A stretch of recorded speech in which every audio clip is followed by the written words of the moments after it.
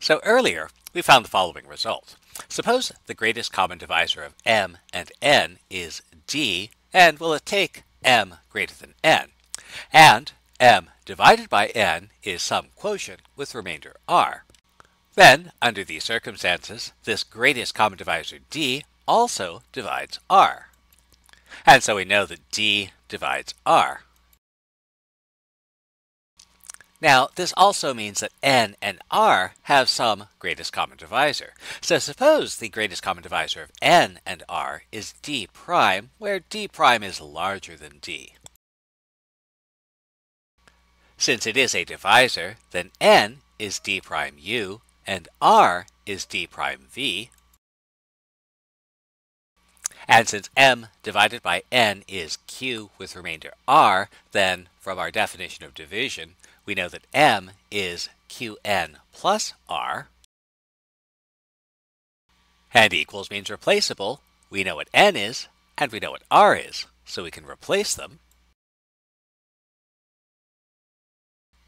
And now we have a factorization of m d prime times qu plus v. So d prime also divides m. But this means that d prime divides m, and since it's the greatest common divisor of n and r, d prime also divides n, so d prime is a greater common divisor of m and n. And this leads to the following important result. Suppose the greatest common divisor of m and n is d, and m divided by n is q with remainder r. Then the greatest common divisor of n and r is also d.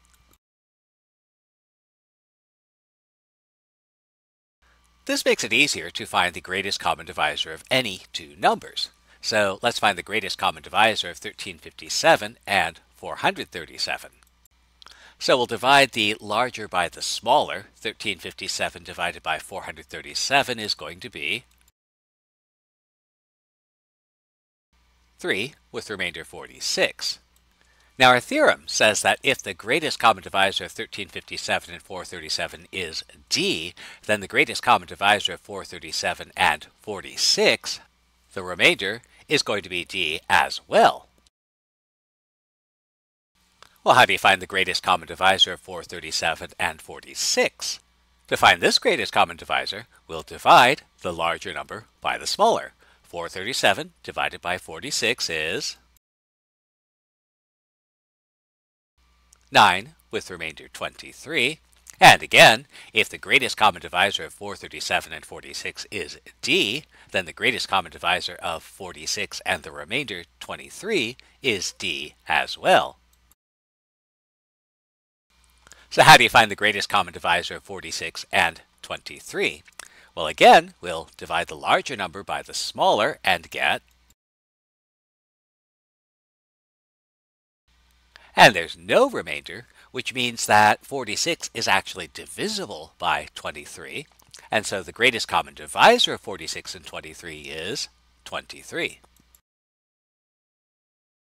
And that means the greatest common divisor of 437 and 46 is 23. And so the greatest common divisor of 1357 and 437 is 23. This suggests the following process to find the greatest common divisor of two numbers. We'll produce the divisions m divided by n is something with some remainder, n divided by the remainder is something with some remainder. Our remainders divided give us a quotient with some remainder, and so on. And the last non-zero remainder is the greatest common divisor. This method is known as the Euclidean algorithm.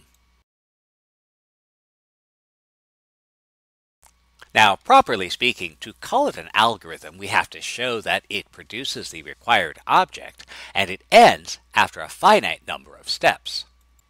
Well, our theorem that the greatest common divisor of two numbers is going to be the greatest common divisor of the smaller with the remainder essentially shows that the algorithm will produce the greatest common divisor as long as it ends. So let's think about that.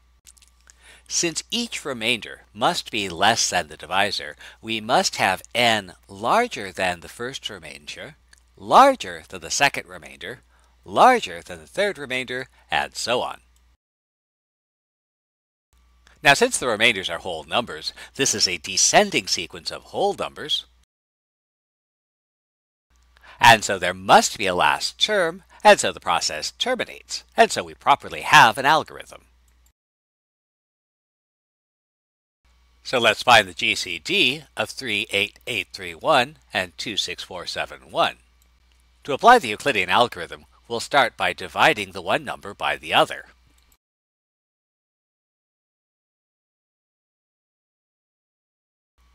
Now, our current divisor and our current remainder are going to become the dividend and divisor in the next step. Now, that may be hard to remember verbally, but there's a nice picture. It's these two things. And we'll slide them into position. Then do the division. And again, the current divisor and the current remainder become the dividend and divisor in the next step, so we'll slide them over. Then divide. And slide. And divide. And since we get a remainder of 0, the last non-zero remainder is the GCD, and so the GCD is going to be 103.